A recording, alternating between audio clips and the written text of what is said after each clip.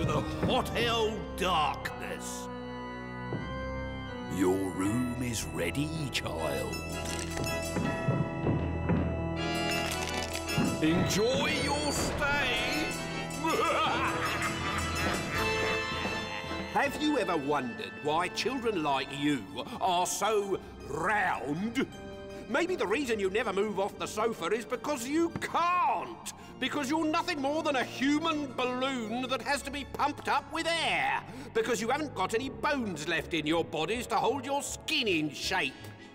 And what is worse, you don't know whether I'm telling the truth or not, do you? And why should you? Because you have never been told. Well, now I'm telling you. Be scared of the Bone Shaker. This is the Visitors Book, where all the grisly tales of all my wicked guests are written down. Want to see why one of these bad children is down here? This is Ida's story. I call it Lazy Bones. Ida Lydon wore elasticated trousers to accommodate her ever-expanding waistline. She was the laziest of lazybones and had lived on the sofa ever since moving out of her cot. 6 weeks later, she had organised her life so that everything came to her and nothing had to be fetched. Not by her, at any rate. Concerned that 8 straight years on the sofa might not be good for her health, Ida's parents booked her in for a checkup at the doctor's. My guess is that she got a taste for the easy life when you were carrying her about in your tummy, Mrs. Lydon, and hasn't changed her taste since. Oh, I'm impressed. How can you tell that? By the fact that she isn't here for her checkup. She refused to come. Said it was too much effort getting up off the sofa. So we came instead. Do you do everything for her? Absolutely not. We're not her servants, you know. Apart from washing, eating, dressing, doing her homework, reading, walking, running, tying her shoelaces, cycling, going to the loo, shopping, skipping, sneezing, cooking, brushing her teeth, swimming, waving, singing, painting, blinking, blowing her nose, chatting, stroking kittens and switching on the TV set, she does everything for herself. That just leaves sleeping. Oh, yes, she's good at that. The doctor prescribed exercise. So when the school announced that it was doing a charity walk in aid of LARD, the charity for large and reclining daughters, they begged the headmaster to let her do it.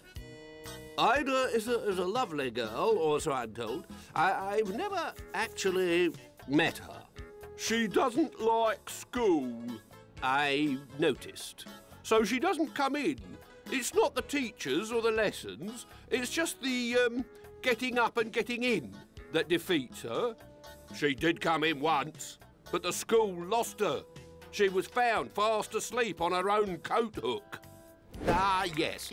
Too lazy to take off her coat, I remember. Anyway, back to the charity walk. It's just that with younger pupils taking part and with their tendency to get upset at the slightest thing, I really don't think it would be a good idea if Ida died on the course. Do you think she might?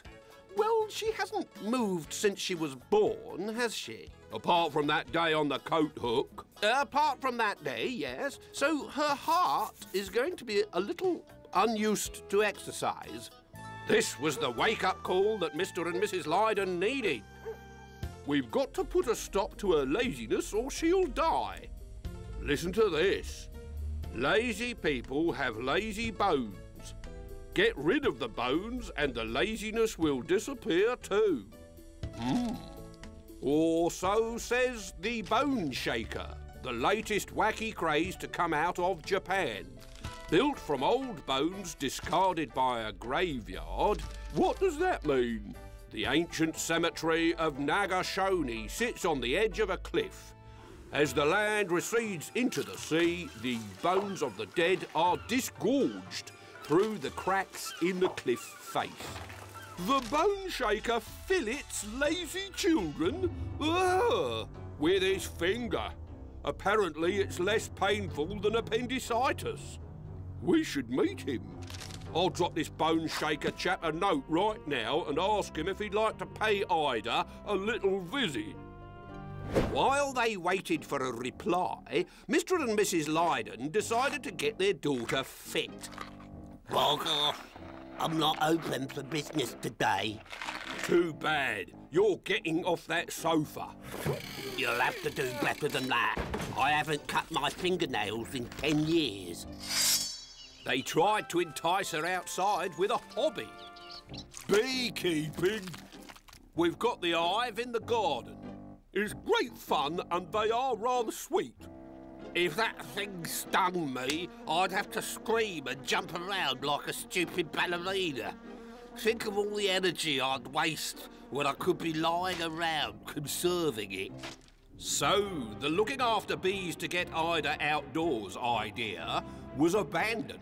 But not before the lazy girl had trained 2 of them to lower her eyelids whenever she needed to sleep. Good night, bees. Wake me up when it's pizza time. Apart from hide and seek, which Ida could play by herself. Now I see you. No, I don't. Now I see you. No, I don't. Now I see you. No, I don't. Every other sport that her parents suggested she try was met with the same response. No, no, no. No to everything you want me to do. It's my life. I can live it how I like. And I like it here on the sofa. Just then, the letterbox clacked. It sounded like a bone breaking. Dear Mr. and Mrs. Lydon, bones of Nagashoni, everlasting skeleton, hankering after kid, exacting revenge. He's actually coming. I wonder when. Who knows? He sounds as if he likes to do things differently. Oh, yes! Doing things differently is exactly what the bone shaker likes. And the next day, while Mr. and Mrs. Lydon were out, and Ida was asleep, he did it.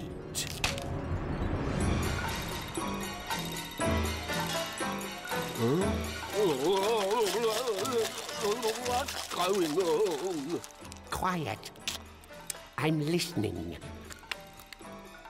As I thought, lazy bones. Oh! Oh, what's that? Your heart.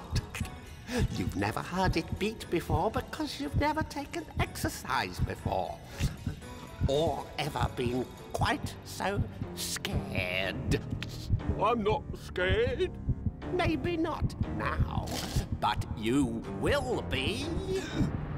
The head bone's not connected to the neck bone. The neck bone's not connected to the chest bone. And the chest bone's not connected to the hip bone. Because they're all in my hands. And he relieved the lazy girl of every lazy bone in her body.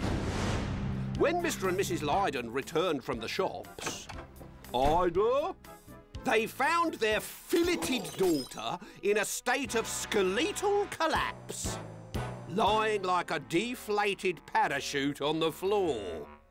They picked her up and took her out of the house for the second time in her life, to the garage, where they pumped her full of air. Look, Mummy, it's Balloon Girl. If you listen carefully, I think you can hear Ida now, calling to me from her bedroom. Night-night, Porter. I need pumping up. I think I've got a puncture. Oh. Oops. You know what's happened there, don't you? That razor-quilled porcupine I gave her as a pet has just burst her bubble.